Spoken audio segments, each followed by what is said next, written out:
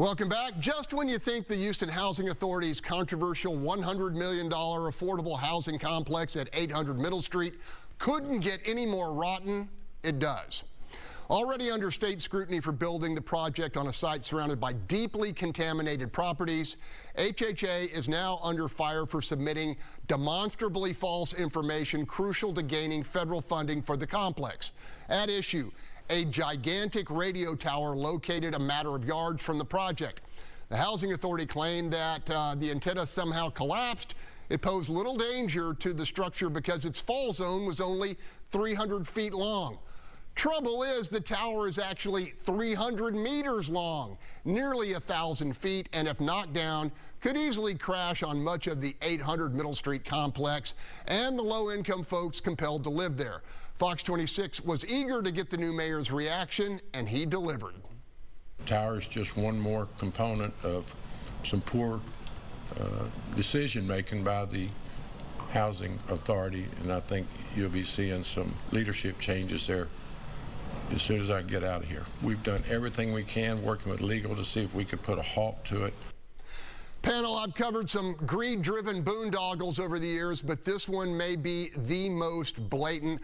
Holly, you've done some good reporting on this issue. We have it right here? Oh, yeah. It's perplexing that this got through, that this has been approved. HUD did halt the sale on this property to the Houston Housing Authority back in 2019. They claimed that they had remedied the problems. They knew that there was a chain link fence separating the property from a Superfund site. There's an active lead smelter right next door. There are multiple problems with this property that the Housing Authority knew about. And now we're looking at these applications, and as you said, they said it was 300 feet, and it's actually 300 meters. And, you know, I know Americans are mostly in the imperial system. They don't understand the translation, but that is a very significant mistake, if it in fact is a mistake. I really hope that the mayor will take a deep dive into this and possibly audit some of the other transactions that the Houston Housing Authority has undertaken. There's been a problem there for years with transparency.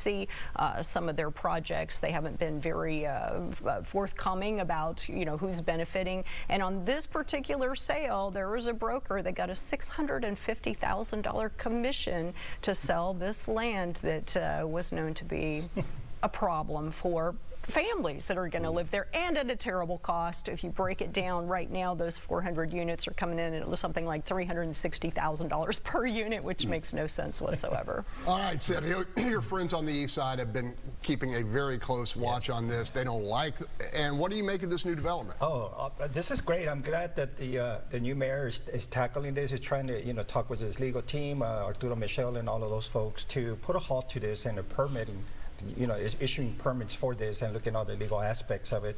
But again, this is a boondoggle, and I like that the mayor said this is the Great Grugan facility because of the great reporting.